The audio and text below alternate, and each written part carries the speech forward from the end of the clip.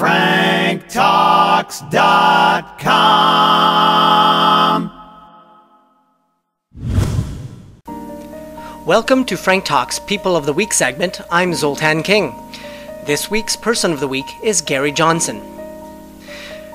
When you get to Gary Johnson's apartment, you're taken aback by the yellow sign beside the door indicating the use of oxygen tanks inside. Due to past brushes with the creator, Johnson is bound to a motorized buggy to get around and always has a portable oxygen mask just in case. Johnson, however, is anything but under the weather and a vibrant soul with stories to tell. He's worked with some of our culture's legendary performing artists. His trip began as a 20-year-old when a friend would introduce him to a completely different kind of life. A life, Johnson says, was quite a ride. I had a friend who worked for Dick Clark Tours. The Dick Clark Tours where they took those rock and roll acts, put them all on two buses, and the buses left town and went on a road for like 36 weeks to 40 weeks. 40 days traveling for one show a night, and that was quite an adventure for a 20-year-old. When you had all these names, Clyde McFadder, who was the original singer with the Drifters, so then we had the Benny King, and a lot of black acts, a lot of white acts like Bobby Sherman.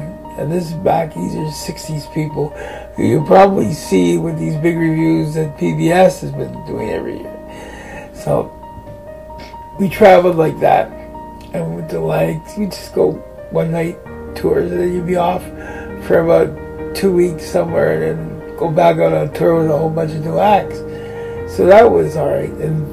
But as we were traveling, I got to know Sam Cooke very well, so he was a big singer, and so I got to road manage him for about, I guess, about a year and a half. And he happened to get shot. In a motel. How did that happen? Let's say he was in the wrong place at the wrong time with the wrong person. Then, Chubby Checker, who I got along very well with, he's become a very dear friend of mine over these many years. He asked me if I wanted to go out with him. So I went out with Chubby and stayed working for him for about almost 6-7 years.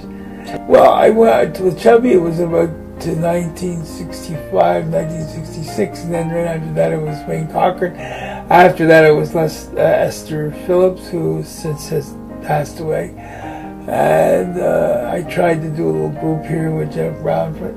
I came back to the city at that point. I ran into a nice little band here in the city, which was playing at the Escar Show Bar, which another place I'm sure is another story, Montreal, in its heyday of the late 60s, early 70s. The Escar Show Bar was a haven for rhythm and blues acts, and you saw everybody and anybody there. That took me to about 1969. At the age of 50, Johnson did something unimaginable to lots of people around him. He went back to school. I asked him what brought about this dramatic decision. I was dissatisfied with my life. It's time, I was complaining, going around here complaining, and my wife says, "Get the hell out, go sign up, look at this in the paper, look at this, why don't you go take it?" And I said, "Why not?"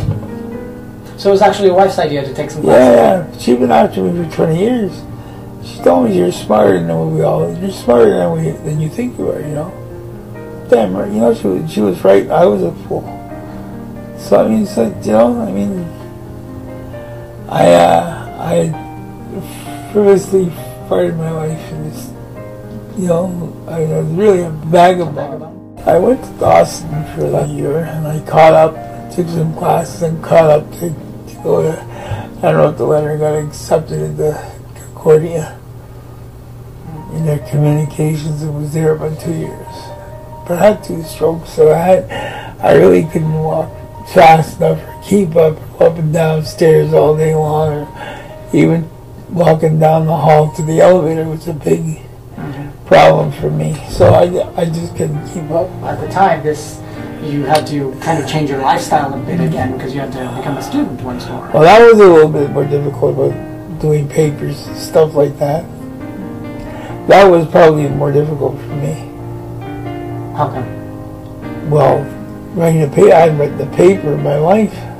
You know, I mean, it took a lot of work just to learn how to write papers and learn how to write some stuff and put your thoughts on paper. It was, you know, so that was a big learning curve there. And then I went, but I was always interested in the movies. I was always interested in the making of movies. Not so much being an actor, but the making of movies always fascinated me. So when I learned some of these things, and I watch movies now, I know how it's done. The 65-year-old Johnson is very humble about the contributions he's made to society, to the point where he thinks he hasn't made any. He did, however, want to share with others his reverence for the members of the medical, educational, and clergy sectors, saying that these are people who contribute and leave something behind, so we should all show them much more respect. This was Frank Talks People of the Week segment. I'm Zoltan King. Be well. From Loser to Seducer is the story of Frank B. Kerman. This book marks the triumph of a nice guy over most of his inner demons. This includes going from being a loser to managing 5 lovers at the same time, his first Valentine's date with 2 women at the same time, and getting back the one that got away. Want to learn how you can change your life? Buy this book at franktalks.com.